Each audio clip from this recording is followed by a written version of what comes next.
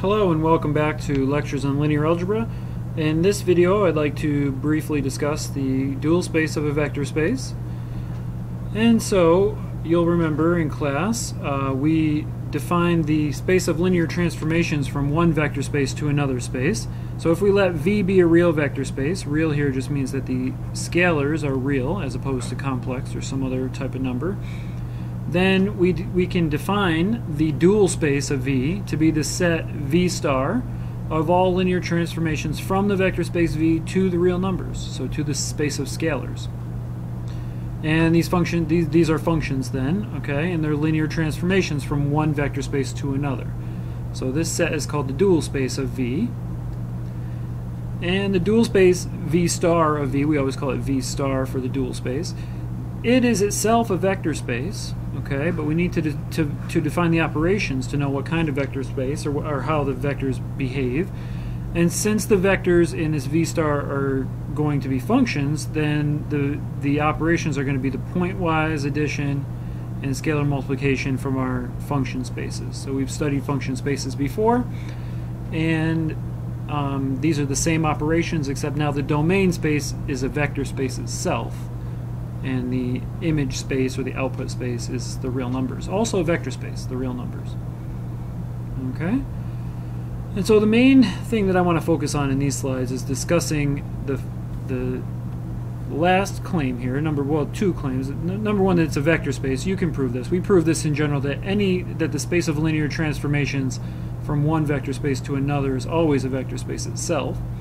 But the last claim here, that the dimension of V star of the dual space is the same as the dimension of V. Now, to show that, we need to talk about a basis for the dual space. And so, from now on, we're going to say that V is a finite dimensional vector space. Remember, finite dimensional just means that we can write down a basis, okay, and in this case I called them x's, x1 to xn.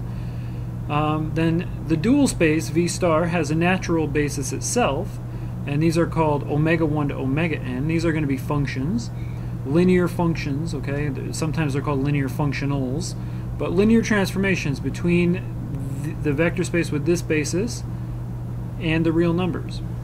And these are defined as follows. Omega I of xj is equal to 0 if I is not equal to j, okay? So if the indices are different, and it's equal to 1 if these have the same indices. So, for example, omega 1 of x2, this is equal to 0, and omega 3 of x3, this would be equal to 1.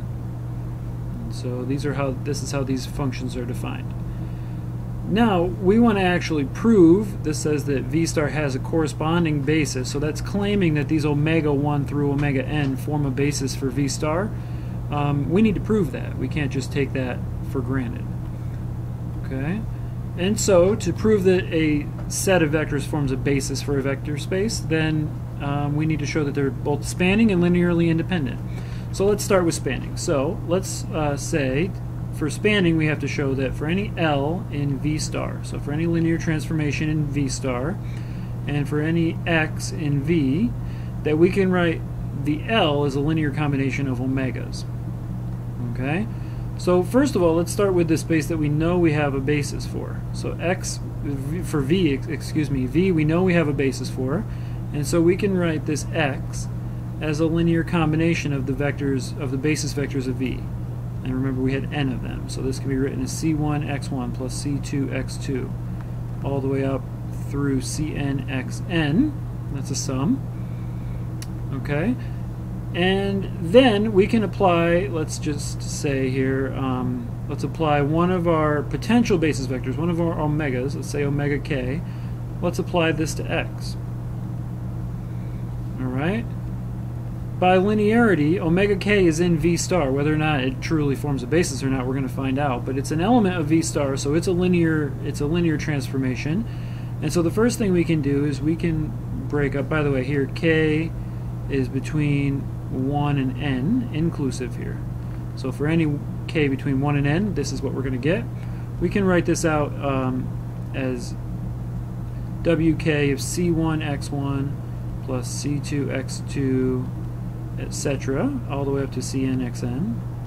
And then by linearity, because these live in a space of linear transformations, then we can kind of distribute the omega k throughout this linear combination and write this as C1 omega k of x1 plus C2 omega k of x2 up through Cn omega k of xn. And now think about what these things are going to equal. So omega k x1, if k is not equal to 1, then this is 0. If k is equal to 1, then this is 1, in which case the product would be C1 times 1. Okay? Same goes for each of these other omega k, etc. And so only one of these is going to be equal to 1. It's going to be the one where k equals n. So for k equal to n,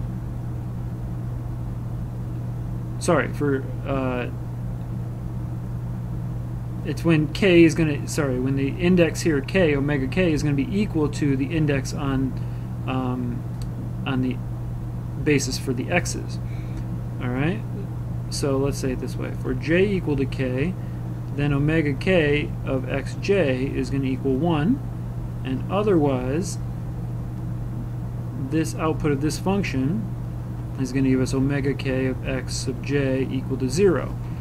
And what we end up with is then this combination, omega k of x, is going to be equal to just plain ck times 1, which is ck. Alright? On the other hand, let's look at what L of this linear transformation looks like, or linear combination here. So we need to now look at L of x. Again, we do the same trick here. We replace x by its linear combination in the basis that we were given. So it's L of C1 x1 plus C2 x2 plus Cn xn. We break this up by linearity. C1 L of x1 plus C2 L of x2, etc. Cn L of xn. And then each of these numbers, so each of these, choose a different color, L of x1, L of x2, L of xn, etc. These are L applied to the basis, okay? And so these are just going to be real numbers. So L of xj, by our notation up here, is going to be equal to some real number aj. Alright, and so we can replace this as C1A1 plus C2A2 through CNAN. Alright, and then up here we can then go back and replace. So we've got up here omega k of x is equal to ck, and so this becomes a linear combination A1 omega 1 of x plus A2 omega 2 of x through an omega n of x.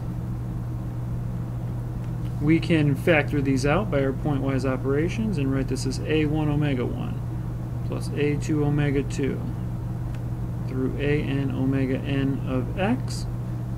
And we've shown that for any linear transformation L, then we can write L, we can write this L as a linear combination of those omegas. Okay, and so this means that the omegas, omega 1 through omega n, form a spanning set for the dual space V star. Alright, the last thing to check is linear independence, and linear independence is closely enough related. It also depends on a linear combination, right? So this time, instead of writing out this linear combination A1 omega 1 of x plus A2 omega 2 of x, etc., equals some L, we know that this should actually equal the zero function, so the zero linear transformation in this case. Okay? And so these are all equal to 1. So if we plug in one basis vector at a time, so for any basis vector, let's just start with x1, then this linear combination says that a1 plus 0, etc., plus 0 must equal the 0 function, and so that implies that a1 must be 0. Okay, and then we can continue this on, and we can repeat for the index equal to 2 all the way up through n. So for k equals 2 up through n, the same is true, right? We end up with 0 plus ak plus 0 equals 0, and implies that the ak is equal to 0.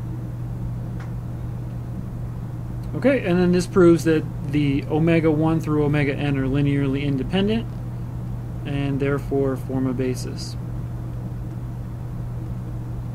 So these are the basis linear functionals, they're called, or just linear transformations from V, from the vector space V to R.